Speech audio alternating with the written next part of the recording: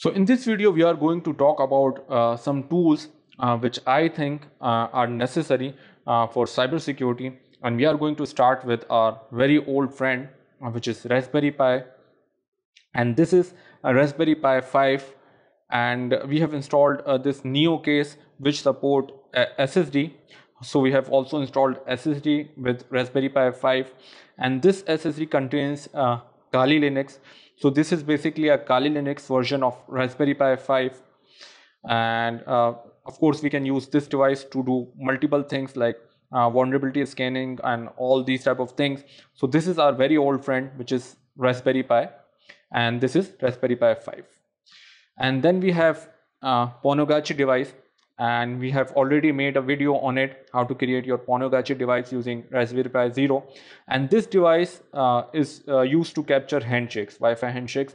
So this device just captured the handshakes, and all the other procedure which we have to do with handshakes, we can do it with other devices and with our laptop. So if you want to just capture the handshakes, this is the best device.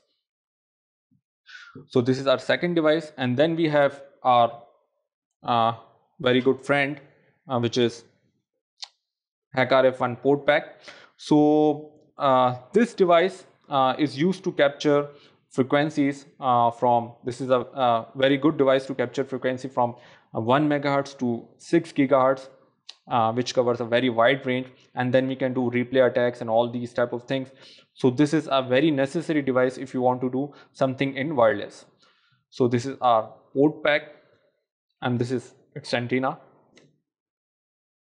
And then we have our Flipper Zero device.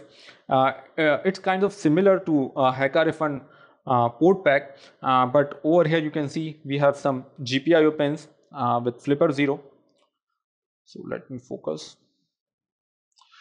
So what we can do is we can connect different types of boards and expansion boards with Flipper Zero to do different types of things. So I'm going to cover these type of expansion boards in our coming videos. So this is something similar with PortaPack.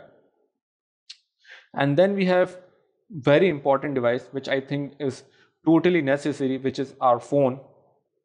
And this phone is rooted.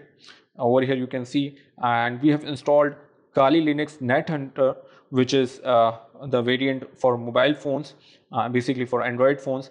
So this phone is rooted, and we have also installed custom kernel into it, so we can do all type of different things which we can do with our Raspberry Pi.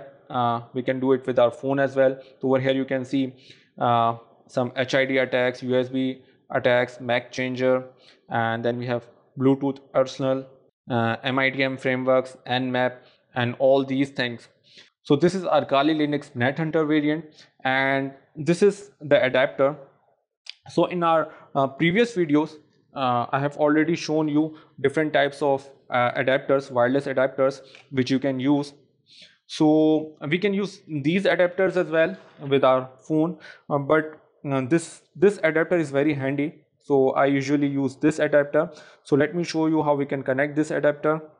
So let me just connect this adapter and let me show you how this adapter works. So it's connected, and then let's just execute monitor mode. And over here this adapter is connected. Over here you can see. So let me just go back and let me just launch Wi-Fi Lite,